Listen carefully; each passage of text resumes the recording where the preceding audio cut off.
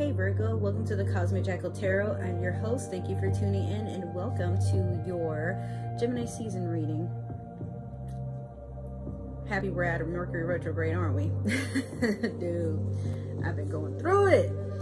But yeah, Virgo, I'm picking up some strong woe is me vibes from you, but not even like, it's not even like you're depressed and sad because ain't nothing going on. You're depressed and sad because you're understanding that life is just going to keep going whether or not you have a plan or not, you know. But some of you are just, you know, you have like a hidden aggression. By the way, I am shuffling the Moonology manifestation deck. But yeah, you're going through it. You're going through it because you're just tired of doing stuff. You want to lay down. You want to just throw caution to the wind and take a nap for about 5 hours and not feel guilty about it. Some of you have been working too hard, and then there's others of you who you're not sure if you're working hard enough or if there's another opportunity, because some of you are without work and you're just looking for something to take your mind off of the fact that you can't change your situation right now. You want to, but right now, that, you know, it is what it is. So we have new moon in Gemini, think it through.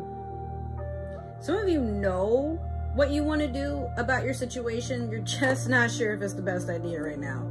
Like Mercury retrograde has whooped our ass. Some of us, we switched jobs a little bit too soon, or it's about time we did. Some of us left relationships later than we really wanted to, and some of us, we still in them. You know, wondering what is it we're trying to hold on to? Why are we trying to make this work? The answer is you're just not happy where you are, you know, and you're not used to accepting on your own that, like, because some of you maybe you've lived with family for a very long time, so you've never really had the experience of knowing what it's like to do something on your own. Maybe, unfortunately, for some of you, like, your family has done everything for you, and then, you know, one day now they can't, or now they don't want to, depending. So some of you have had a fit of, you know, why is this happening to me? And then others of you, you're like, okay, now's a chance for me to get up and figure out how to do it. Finally, at least I got everybody off my damn back, you know. But there's a sadness because you feel like, for you, especially if this is family, like everybody else is getting the support that they need and the encouragement, and, you know, like they're being glorified right in front of you. Whereas with you, it's like, why is it still taking me forever to go on? Virgo, you know what? Sometimes you're a person that doesn't like to accept help, but you also don't like to ask for it. So it's a seesaw effect about how somebody should even bother to approach you.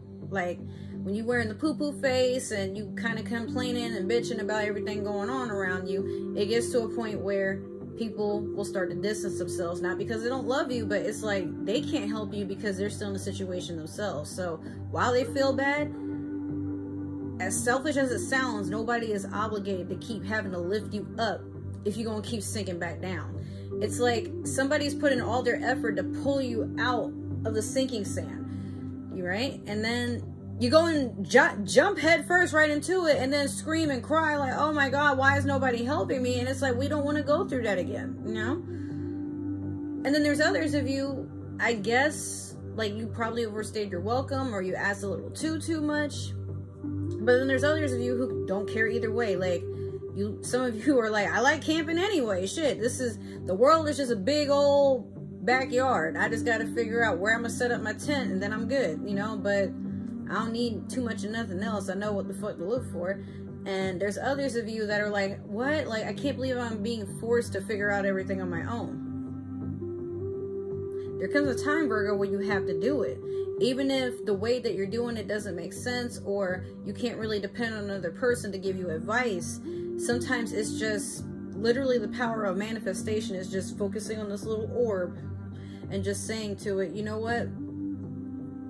I want a nice job. I want a nice house. I want to be with the person I'm meant to be with. I want a decent car. It ain't got to be nothing fancy, just something to get me A to B. And I'll start from there, you know? If this was a D&D match, you gotta fill out your stats, but you also gotta select the things that matter.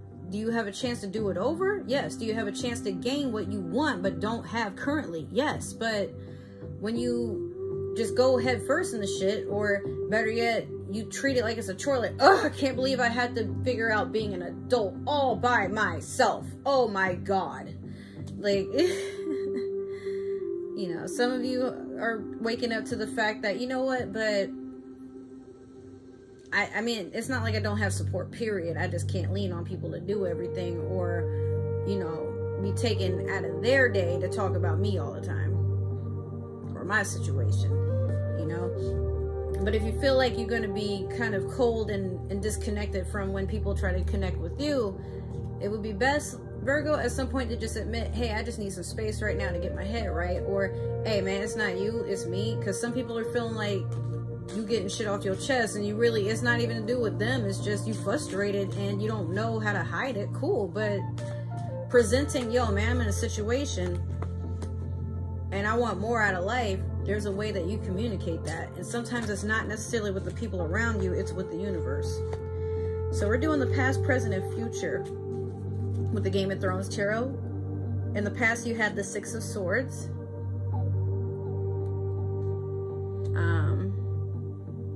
Currently, you have the Fool. And then in the future, you have the Three of Swords. So with the Six of Swords,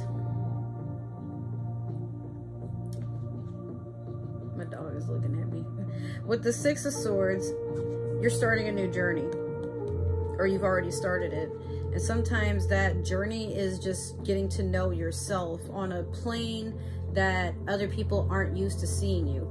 Sometimes it's hard to be ourselves because we're around other people, but when you've lived alone, or when you start to spend a lot of time alone, as scary as it is at first for those of us who've never really done it or never really had to, because, you know, it's like, oh, well, if I'm gonna be, you know,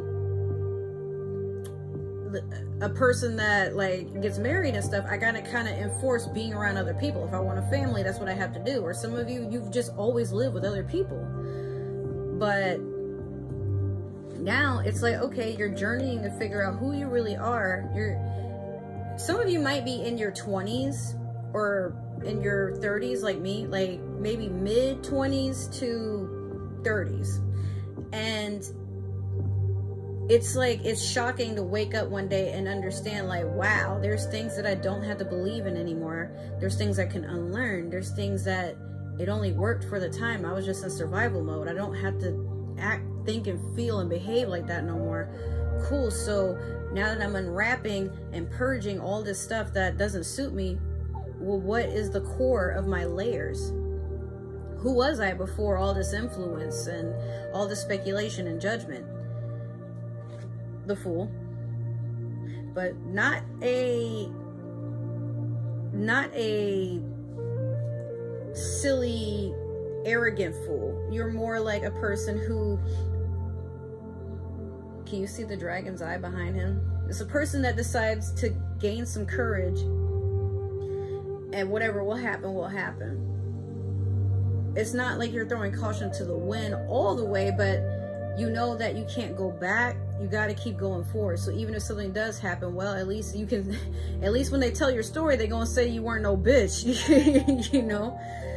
So, and there's a lot of people that right now, they're proud of you, but they're going to come to you, or they say it behind your back, like, I could never do what they did. I got to give them dap. I got to give them props. They about that life. I got to give it to them, but that could never be me, you know? But they mean it in a good way. Like, you inspire people to think outside of the box. Some of them, you know, they're very inspired with the fact that you don't give up. And I'm hearing somebody cry. Bruh, boo-hoo somewhere else. Come on, it is not that serious. All that emotional shit, you gotta take it to the dough. You're starting a new path. Some of you have broken a lot of generational curses and probably haven't noticed. And a lot of you are balancing out your karma. Like, some of it has been very stagnant, but be careful, because in the future you do have either somebody coming to stab you in the back, or some sort of betrayal. Like, while you're finding yourself, maybe your partner is being less than trustworthy. I don't know, but that's specific for some of y'all, like you're understanding and you're seeing signs of something coming. It's sent to hurt you, but it's questionable, because I get the feeling like whoever this is, like maybe they're just saying harsh things, they're just saying things to stir you. It's like someone doesn't want to watch you grow, so they're gonna do whatever they can to get under your skin. I remember when you know, I was with my ex, and anytime anything good would happen to me, it's like we would start fighting, and then, you know, he'd say some slick shit to a point where, like, I started to believe, like, you know what, maybe he's right, maybe I'm not that cool. And then he'd be talking about how, you know, then you wonder why I don't fuck with you, and then, you know, I didn't want to be with you, and da-da-da-da-da, and, you know, oh, well, my other ex, you know, they wouldn't have done this, like, we would have been happier, this, that, and the third. And, you know, it got to me. And so maybe, Virgo, you have people around you that act like that. Like, as soon as you get one win, or you're just trying to be happy for yourself, or you're just trying to make progress or something, here comes this person running their mouth saying shit that they know is going to hurt your feelings, make you question yourself. But at the end of the day, you got to love yourself enough to understand that they just saying that they hurting your feelings, but they trying to get put through a brick wall. So, I mean, who's the real loser now?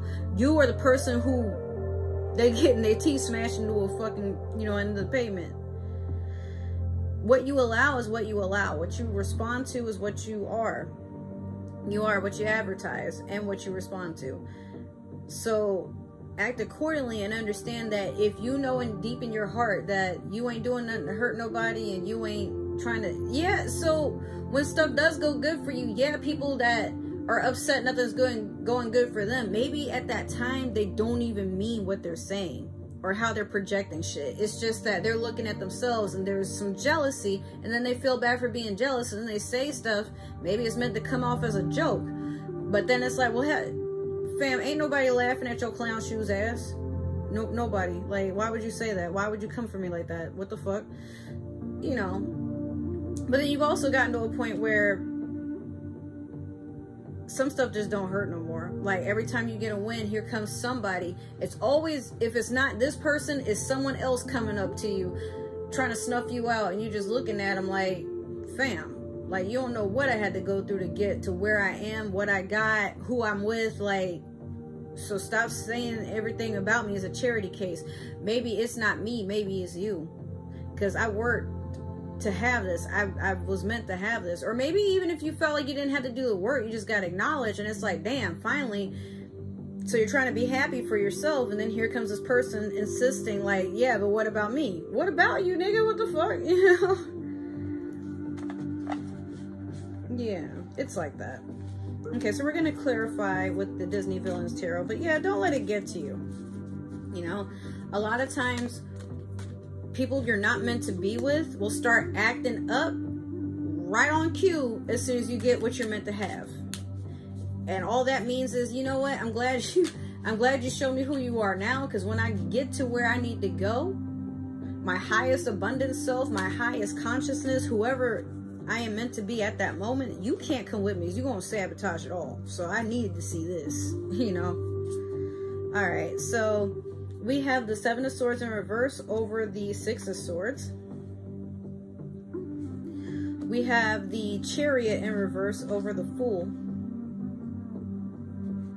And last, we have the King of Swords in reverse over the Three of Swords. Ooh, Virgo, you got a lot going on. So with this Seven of Swords in reverse over the Six of Swords, you're running away from others' perception of you. You know, like, people have been spreading a lot of rumors, a lot of lies. People have been trying to sabotage your shit since you tumbled out the fucking womb. It seems like somebody's really had it out for you. Even in the next life, I'm hearing, like, somebody recognized you, and they've been trying to just, you know, put something on you, whether it's the evil eye, or, you know, they've been trying to put some sort of spell, like maybe you never get money or something. Like, this is something, it's the past though. That's why I'm like, it's probably a past life person or somebody from your past that went to seek out somebody that does spiritual attacks on others. Like, you know, maybe they cursed your love life, or maybe they cursed you to where you just never get money, or if you do, you can never hold on to it. Like, you always seem to attract bad luck. You always have people like stealing from you or something like that. Like, they wanted you to feel like nothing is ever true, and that you're always going to have to run away and start over. Like they're trying to blind you from where you're progressing to or what you're trying to become. Now the Chariot in reverse over the Fool, I'm here, like this could, the Fool is Aries and then the Chariot would be Cancer. So maybe you got with an Aries and then your Cancer X keeps trying to sabotage shit, but you got to a point where you, yeah, like somebody keeps trying to really just tear stuff up for you. Like the Chariot is also blessings and, you know, doing what's right and doing what, like fighting for what you want. But you're to a point where you don't feel the need to keep fighting. Like you, instead of trying to prove something or responding to negative energy, you've gotten to a point where you're like, I don't need that shit, so I'm gonna just keep going on with mine. Even if I gotta move to the next state, or better yet, I gotta move my state of mind, I'm not letting this come and get me no more. Like, I'm over that. That person go to hell. Or they're in hell, they trying to drag me down. Bye. So with this King of Swords in reverse over the Three of Swords, you got a lot of air energy. Gemini, Aquarius, Libra. But honestly,